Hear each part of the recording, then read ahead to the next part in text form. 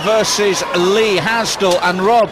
This point deduction, does it mean that we might see the Italian bull come out swinging? You ready to fight? You ready to fight? Bring it on, come on! I think he's going to have to make up that deduction. He's going to have to work harder straight away. Lee fakes with a kick. Ivan shoots him for the takedown, a quick scramble. Lee Hasdell back to his feet, both men on their feet. I'm a little surprised at that because I would have thought that Ivan would want to throw a punch or maybe keep it standing, but he's got side control now. Lee just needs to relax and get guard and go to work. This is a position I think that Ivan favours. He likes to ground and pound. He'll be looking to open Lee up and start to fire those shots. Lee doing a good job of keeping covered, keeping his head in tight, keeping it out of the way. Serati looking for the guillotine as both men hit the cage hard. Serati is using a lot of muscle now to try and get that guillotine choke, but he's got to be careful not to waste a lot of energy. He's very tight right now. Serati the underhook. Yes, Rob, one thing we forgot is the possible psychological effect of that point on Serati as well. Yeah, well, that's right. Well, he came out like a bull in a china shop for this one. Right now, both underhooks are in, trying to control Hasdell. Again, he turns for the guillotine. A good knee, lands clean. Big knee by Serati. Serati being the aggressor here. But Lee is very calm and collected. Doesn't seem to be rattled whatsoever by anything yet. Look at this. Lee trying for his own hip toss. Lee finally gets the Italian with his back to the fence. And you mentioned earlier about the effort. Serati looks already to be blowing quite heavily. Yeah, this is something that he's going to have to get his second wind here. Lee may pivot back and may take him down with a hip toss. He's got that left arm hooked of Serati. Lee trying to cross face, Serati getting another takedown. But what can he do with the takedown? Just taking Lee Hasdell down, now he's got to posture up and start throwing punches. Being in close like this, to a guy like Serati, who's predominantly a striker, is not going to really do anything. And Rob, he's stripped down from heavyweight to light heavyweight. Cardio will surely come into this if it continues this way. I think so, but right now he's all about aggression. He looks as though he's trying to get this finished and finished in this round. He doesn't look like a man that wants to carry it into the second, to be honest, guys. Serati really not being that effective with his strikes yet. But he seems to want this fight on the floor for some reason. Maybe he heard a rumor that Lee had all of a sudden become a real good kickboxer standing. But Lee did tell me. He said he'd love to. Now there's a third takedown by Serati, so he's definitely winning this round. 2 minutes. Got to be careful of that right arm. But Lee needs to get guard before he pulls something. So far, Lee Hasdell seems like he's been on the defensive. Very much so throughout this first round. But he's been quite effective in that position though, Rob, hasn't he? He has. He's done a great job of defending. Serati hasn't actually been able to land too many shots clean. He caught Lee with a nice knee earlier, a couple of strikes, but nothing too threatening. I wouldn't be surprised if Lee gave his back to Serati to test the Italian's jiu-jitsu. Post off his hip with your foot, Lee. Post and scramble. 1 minute. Lee, post and scramble. 1 minute. 1 minute, Lee. Post and Knee to the midsection there from Serati. Hasdell not really concerned so far with the strikes, but especially the submissions from Ivan on top.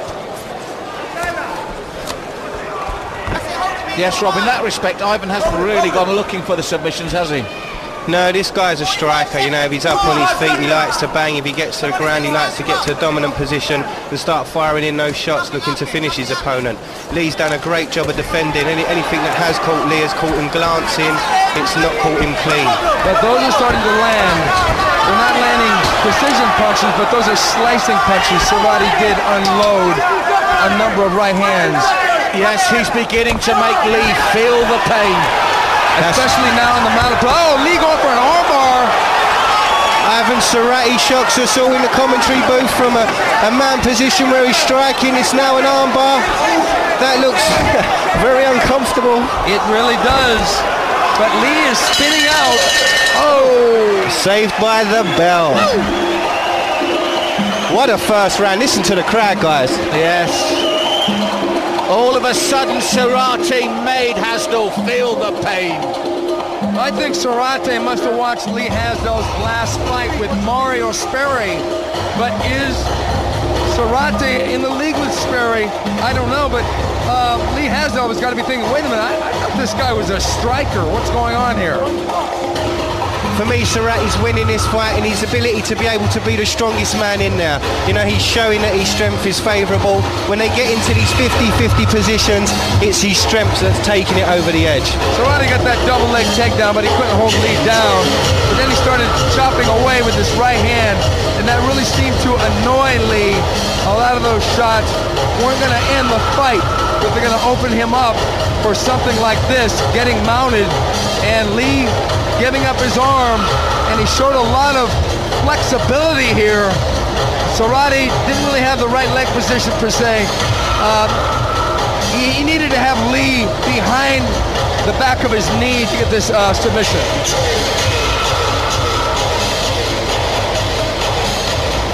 When you look at the two men in their corners, though, Serati, as we said, a lot of energy expended in that last round. Hasdell still looks the slightly fresher. I'd like to see Hasdell come out and just start throwing a lot of punches. Second round, you ready to fight? You ready to fight? Bring it on, come on. Those hands are up high. I think we're going to see Hasdell start to fire some of his own. And again, Steve, just as in the first round, Serati determined to take it to the ground. And Hasdell doesn't even try and sprawl out. He was thinking about the guillotine, but I think that Lee's getting tired as well. Serati again moving to mount position, adjusts himself, takes mount position. Hasdell is going to be in big trouble here, guys. Yeah, this is not going to be good for Hasdell because Hasdell seems to be fading as well. We talked about the cardio for Ivan Serati, but right now, Serati has got mount. He can take his time. He's got a real high mount. And don't forget, if you've got thoughts on tonight's show, why not drop in on the ProElite.com forums. Earlier in the week, Cage Rage's own fighter stopped in for a forum chat, so check out their comments and add your own on these fights you're watching live tonight here on ProElite.com. Serati picking those shots and they're hitting home hard. Lee Hasdell in big trouble as Serati keeps firing them in. Lee can't really buck him because he's not sitting over his hips. He does have a slight chance to slide out the back door, but right now he's halfway there and he's getting hit with shots he can't see. He's going to try and escape out the back door. He needs to lift his hips up real high and keep his head down real low in order to escape this, because right now Serati doesn't have the leg hooks completely sunk in, but Serati's going for the rear naked choke. This could be, there it is, rear naked choke victory by Ivan Serati. He submits the legend. And Rob, he was clinical from the start of that second round. Do you know what, for me, I think it was a hunger. Ivan Serati came into this fight hungry. From the minute it started, he just pushed and pushed and pushed the pace. Hasdell had trouble, was defending off his back quite a bit in the first. Serati knew he had to continue what he did in the first, in the second, done a fantastic job. Mount position, Hasdell into trouble, turns to his stomach, rear naked choke. Fantastic. I think so. I think that this was a matter of pride for the Italian, Ivan Serati, there with his corner. He came into this fight not liking losing his last fight, and he took this fight right at Lee Hasdell, and Hasdell didn't have any answers to the questions that Ivan Serati was asking. And again, we've got to start talking about the Serati ground game. Forget the bull, the strong striker. We've got to look at the ground game of this man. That's right, he did a great job. Looking at the replay, you know, he controlled the position very well. As Hasdell tries to turn, he bases well, keeps those shots firing in with great accuracy.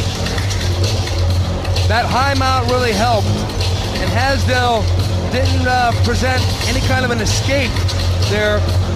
He just kept eating shots. And I don't know, but I think that mentally the fight was already won both their heads at this point.